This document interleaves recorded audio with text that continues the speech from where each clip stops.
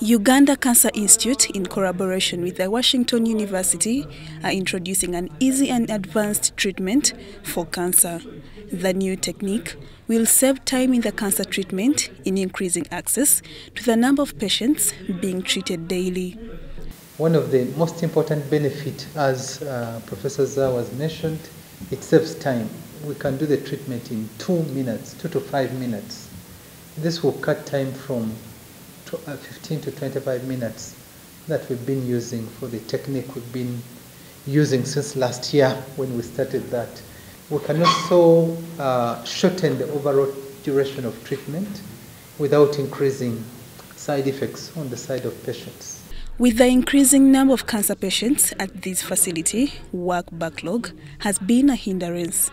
Dr. Lutu Israel is optimistic that this equipment will eventually reduce the number of patients seeking for radiation treatment abroad. That what is being done in the US is being done at the UCI.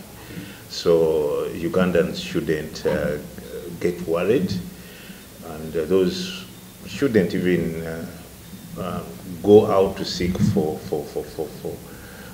treatment. But medical advancement in a very short period of time, so that speaks to the quality and the talent of the team here in Uganda. In a short period of time, they will be able to deliver, I would say, the same quality of advanced technology as we do in the United States. That is great news for the patients. It's going to mean less side effects for the patients. The procurement process was supported by the government.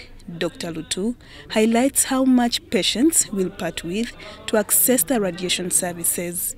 This is an equipment by the Ugandan government. So whoever cannot afford will always get the treatment.